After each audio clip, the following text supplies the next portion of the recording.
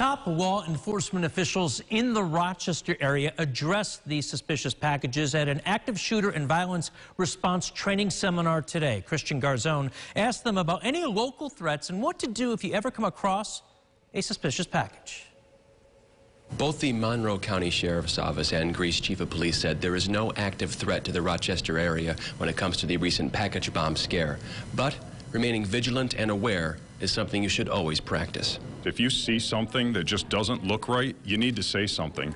We need you to pick up the phone. We need you to call 911. We want you to err on the side of caution. The Greece Chief of Police echoed Chief Deputy Fowler's statement and added if you feel the need to call in something suspicious, it is never a bother. Better to be safe than sorry. I think common sense takes over. I mean, leave it alone and call authorities. And anytime you have any suspicious condition, we're more than happy to check it out. While the likelihood of receiving a package bomb is remote, there are some additional things to look out for, such as protruding wires, stains, lack of a proper postmark, ticking noises, all things that generally boil down to common sense, as the Greece Chief of Police said earlier. If you see something, say something. Christian Garzone, News 8.